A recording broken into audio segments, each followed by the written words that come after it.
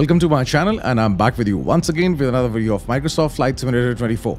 In the series of videos that I'm doing for the iniBuilds Airbus A350, this is going to be another one in which I will show you how to take this plane up in the air and how to fly it on autopilot. Before this, I've uploaded videos in which I've shown you how to carry out the maintenance of this plane and how to configure the FMS and the EFB, and plus starting this plane from the cold and dark state. After this video, I will also upload another one in which I will show you how to perform an ILS approach and landing. So today I'm doing this short flight from Riyadh to Qatar, and the plane is up and running and it's ready for the flight. You can see that the takeoff configuration is normal and everything is looking good so far. I just forgot to mention that for all the videos I will give you the links in the description. So if you want to just go and check any of the sections, you can just go and watch any video as per your learning curve for this plane. So before the taxi, I would just like to tell you one more thing. I remember in the early days of the Microsoft Flight Simulator 2020, this was something really new in the iniBuilds planes, and this is this setting, the rudder controls a tiller. So actually this is the tiller which turns the nose wheel during the taxi, and you can just turn left and right and navigate your way through the taxiways. So this tiller is actually controlled by the rudder if you set it to yes. So I'm using the Thrustmaster Airbus edition, the A321 side stick. So the rudder is there on this controller. So I always keep it at yes because then I can move the nose wheel, because I'm not using any separate controller for the tiller. And auto tiller disconnect, this is for the takeoff. So once you are on the runway, the tiller is disconnected and then you can just control the rudder. So this is one thing. So remember this thing to turn these two options on so that you can carry out the the taxi. So everything is good now, and let's release the parking brakes. That's it. This is the parking brake, and let's give some power to the engines and take this plane to the runway. Now I'm near the runway 33 right and ready for the takeoff. So before the takeoff, I would just like to tell you a few things. Let me just turn so I can hold short of the runway, because this is the point where you get the clearance for the departure. So as I'm not using ATC right now, so I'm not doing that, but I will upload another video in which I will go through the radio communication basics of this plane using beyond ATC. So I will demonstrate that in that video. So for this takeoff, what I'm going to do is this. First of all, let's change the view, because right now the chart is not required. So let's get back to this view. Now you will see all the speed and the altitude constraints over here on this screen in the navigation display. Number one. Number two, for the takeoff, I will first of all set the thrust to 50%. Once the engines will spool up, then I will move the thrust lever to this option, flex to temp. This is actually de-accelerated takeoff with only 83.7% of power to put less stress on the engines. I'm not taking off with full throttle, and I will just push this side stick forward for the takeoff. As you can see, this plus sign over here, it's moving. So after 100 knots, I will just release the pressure and on the stick, and then I will just move it here in this position, and at this speed VR, I will just pick this plane up in the air by just 10 degrees.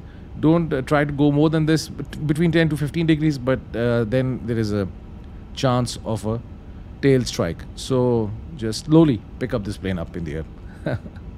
Okay, that's good. Now there is another thing that you have to do before the takeoff is go through the checklist. So for the lineup, yeah, the cabin is secured and takeoff runway is there, packs are on, and the checklist is complete. You can see the packs are on. Okay, now these two buttons are for the air conditioning, pack 1 and pack 2 on. That's it. So let's release the brakes and take this plane up in the air. Everything is in the manage mode. As you can see, no reading is over here for the speed and for the heading, and plus the climb is also in the manage mode. So right after the takeoff, then I will take you through all the modes of the autopilot for this plane.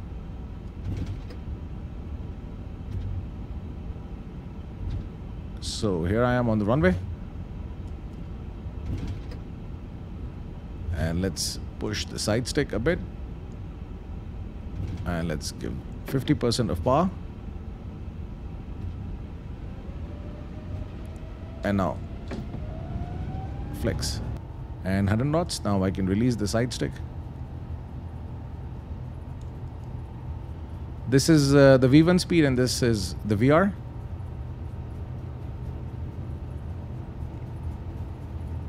V1. And now rotate. Let's see. That's it. And now positive rate of climb, gears up. Now you can see this is the vertical speed. You have to adjust the vertical speed in such a way that your speed reduces, because this is the target speed. So you can have a high climb rate during the takeoff. And now I can just reduce this vertical speed. As you can see, the speed was dropping a lot.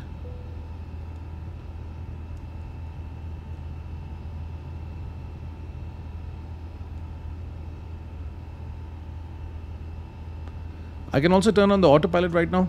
You can see the auto throttle is now active, automatically activated. Now you can see that I've crossed this altitude for the thrust reduction. So move the thrust levers to climb to this position, and that's it. Now the thrust levers will remain in this position for the rest of the flight.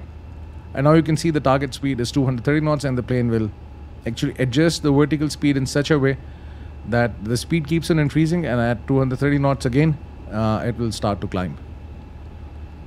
Now there is this altitude constraint as well. At this point, the plane should be above 5,000 feet. So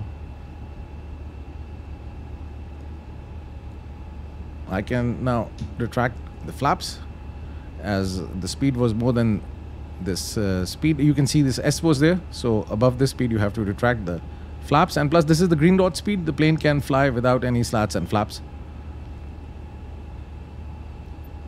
after the speed. Great. Flaps actually provide lift during the takeoff, but they also provide drag. So that's why you have to retract the flaps, and you take off with optimum settings for the flaps. Now there will be some constraints as the plane is in the manage mode. As you can see, this climb option is there. So if I bring my cursor over here, and if I click this this button, once I see the down arrow, then the plane will be in open climb. Now what will happen is this, that in this scenario, the plane will keep on climbing, and it will not follow any of the altitude constraints during the climb. So it will stop following any constraints. So that's why always climb in the manage mode initially, and once you are used to the simulator and you are flying with the ATC, maybe at times you have to go with an open climb, you don't want to follow the restrictions, then you can just do it in the open climb. So right now you can see that the plane is adjusting its vertical speed to maintain the given speed as per the flight plan. Now there is this option of vertical speed. If I click this, now the vertical speed will become the priority.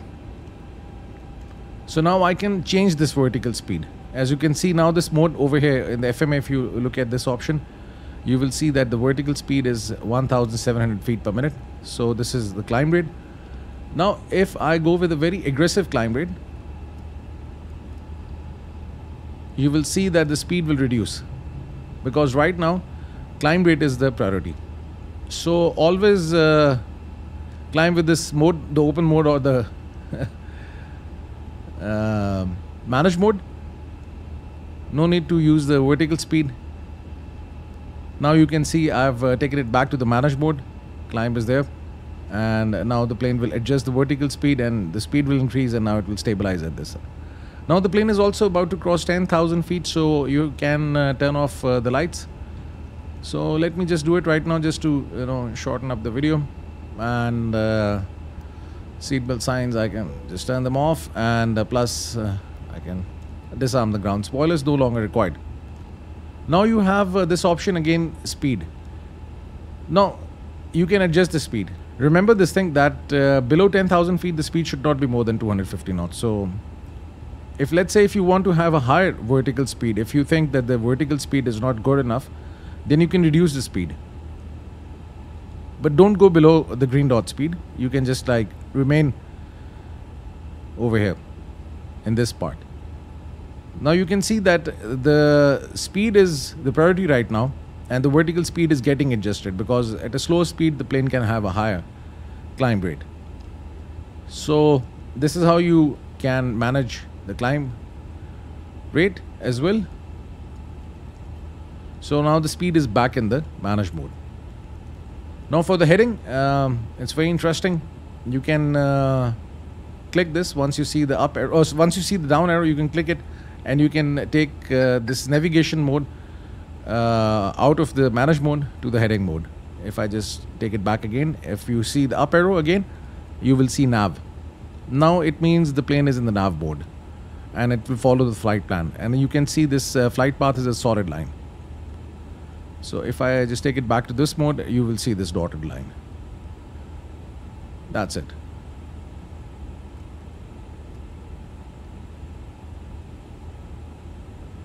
So now whatever the heading I will select over here, the plane will actually follow that. Now you can see it's turning left. And if I just change the heading over here, then it's turning right. Now then there is another issue which the beginners face, is the deviation from this flight path. Once you deviate from the flight path to a certain distance, then you won't be able to follow this flight plan again. So let me just demonstrate it to you. So I will take this plane into the heading mode, and I will turn left, and I will try to create a deviation from this flight plan, a huge deviation.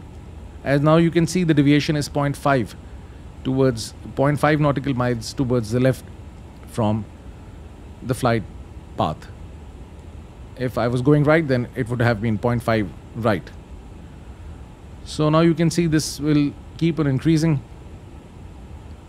and at some point, if I try to follow this flight path, it will not be possible. So maybe you just try to explore things and you want to go back to the flight plan.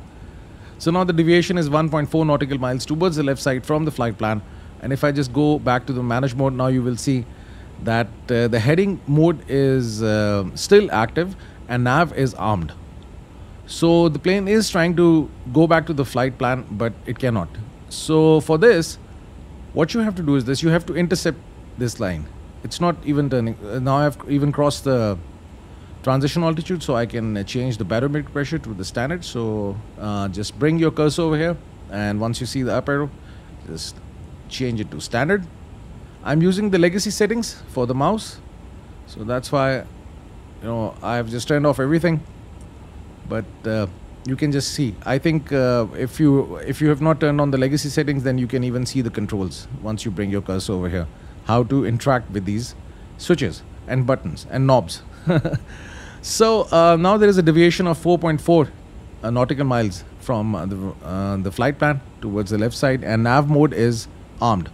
So in this case, when I will intercept this flight plan, this plane will automatically start to follow this flight plan. So let's change the heading, and let's you can see this point over here, this bug, the heading bug, and now I can intercept this flight plan, and let's see what happens.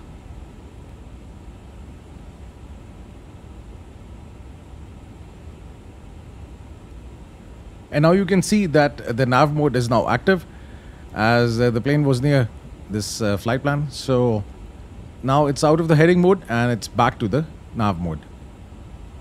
So this what happens when you take this heading mode into the manage mode and set the heading after the deviation. So it will just start to follow the flight plan. Now there is another thing over here on your screens. You can see this arrow. This is the top of climb. So this is the point where the plane will be at 28,000 feet. Is it 28,000 or 29,000 feet for this flight? Let me just check again. if I go back to initialization, it's 29,000 feet. So let's adjust the altitude, 29,000. And that's it.